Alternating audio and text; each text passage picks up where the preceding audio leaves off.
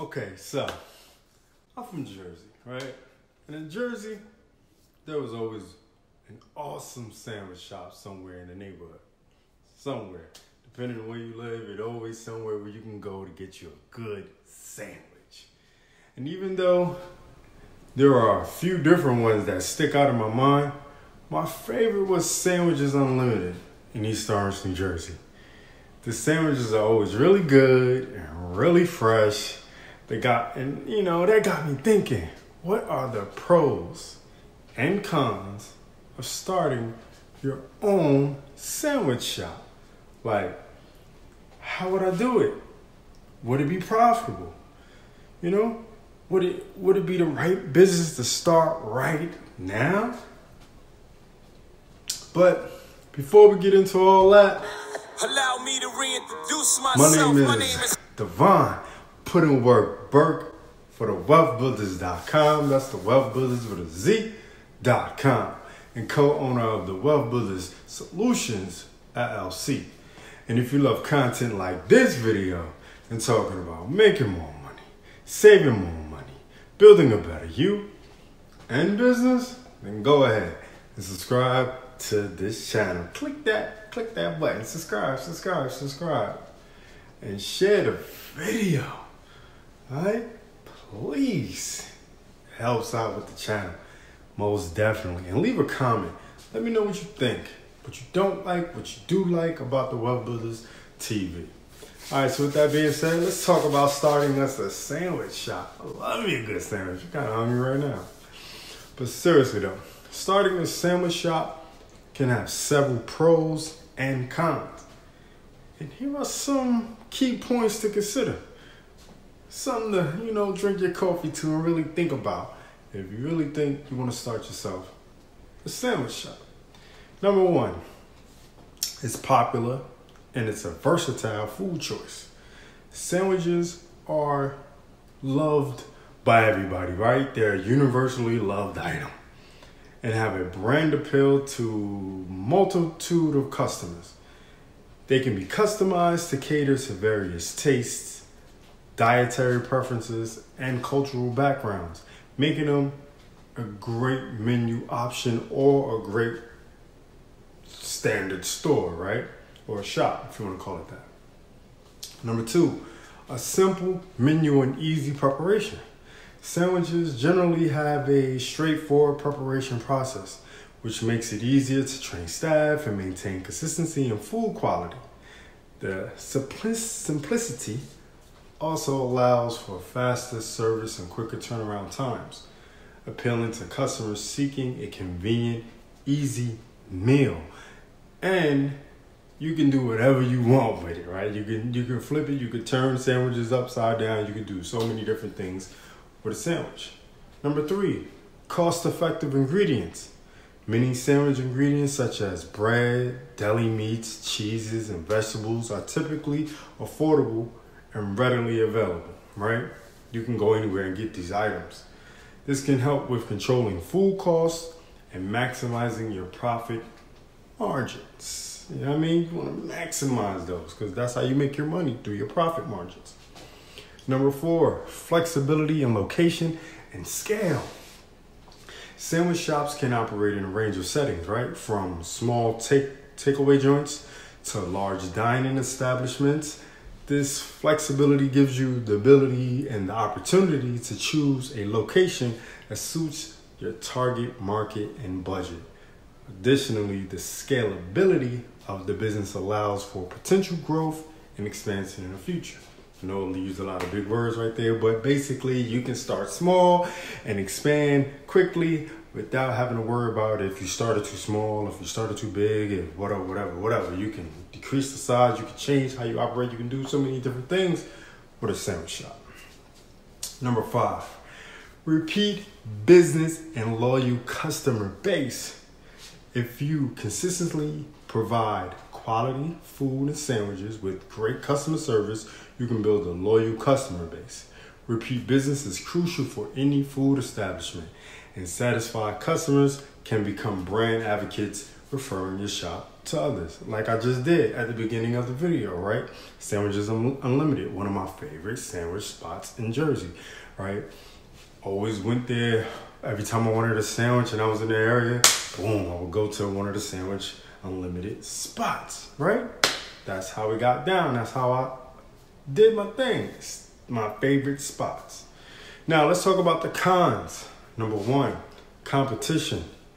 The food industry, including sandwich shops, can be highly competitive, especially in the city, right? Existing and well-established sandwich chains or local eateries may already dominate the market, making it challenging for a new shop to gain traction. Conducting market research and finding a unique selling proposition can help, kind of make your business stand out. And you want to make sure that you stand out, because without being a standout, you're going to get lost in a crowd and you're not going to have any, customers, and customers bring money, right? You need the money, because without the money, you have no shop. Number two, labor and training requirements. Running a sandwich shop or any place like this, right, involves managing staff, training them on food preparation, customer service, and maintaining cleanliness and food safety standards. Hiring and retaining skilled employees can be a challenge, particularly if you're operating on a tight budget or in a location with high turnover rates. And believe me, high turnover rates can really affect your business, especially when it comes to something like a sandwich shop, right? Because not all your employees are going to be the best sandwich makers, right? And you want to have that guy or a couple of guys that's in there that's making the best sandwiches, the best food that everybody could come back and buy and keep buying and keep buying. Number three, seasonal variations and demand fluctuations. Now, depending on your location, the demand for sandwiches may vary seasonally. For example, beachside locations may experience higher demand in the summer, but slower business during the winter months. It's important to consider these fluctuations and up and downs and ups and plan accordingly to manage inventory, staffing, and financials, right? Because you want to know your high season, your low season, and everything in between. You want to know how the market or how your area goes ups and downs. That's how you can kind of gauge where you need to be. Number four, operational complexity and long hours. Owning and operating a food establishment, including a sandwich shop, can be demanding and time consuming. It requires managing inventory, food preparation, quality control, customer service, marketing, and administrative tasks.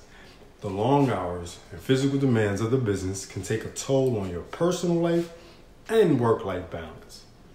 You'll end up being, sometimes, people, if you love your business, it doesn't really affect you that much, but if it's more of a chore or if you feel like you're not in love with your business anymore, then man, this might not be what you need to start. Number five, food safety and health regulations is definitely a con, because the food industry is subject to stringent health and safety regulations to ensure the well-being of customers. Compliance with these regulations may require additional investments in equipment, training, regular inspections, right? Failure to, adhere to these standards can result in penalties, fines, or even closure of your business. Now, you don't want that. You don't want that. Nah, brother, you don't want to close your business, right? So you got to, follow these rules and really, take heed to what, the guidelines are. That's a big con when, you're just starting out. You got to spend all that money. But before starting a sandwich shop, it's essential to conduct thorough market research, develop a comprehensive business plan, and carefully evaluate the potential pros and cons in your specific circumstances. Now, if you need a business plan done, there's a link in the description for that. It's not a lot. We get you set up, get you a business plan for whatever you need. It doesn't have to be a sandwich shop, but if you do want a sandwich shop business plan, I got you. Link in the description. How much does it cost to start a sandwich shop business, right? How much does it cost? Let's talk about this money, right? Now, we talked about how and all that good stuff, but how much does it cost? All right, so startup costs for a sandwich shop range from $45,000 to $90,000. The largest expenses are space rental, equipment, and operating budget. You need a handful of items to successfully launch your sandwich shop, including meat slicers, food processors, toasters, microwaves, countertop griddles, panini grills, fryers, steamers, refrigerated display cases, and hot food display cases. Because everybody like hot food. I like hot sandwiches.